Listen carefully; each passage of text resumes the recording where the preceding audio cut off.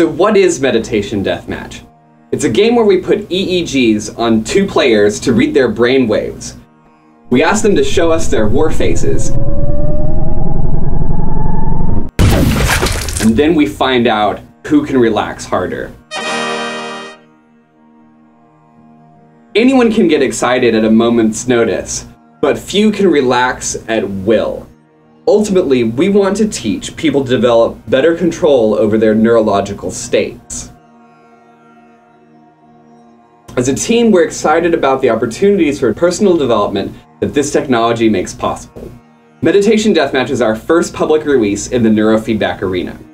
The project will let us field test our plans for a future system that you'll be able to use to enhance your meditation practice at home. With EEG, we can provide people with a quantitative framework to develop their own techniques for neurological control. There are many ways to reach a target state.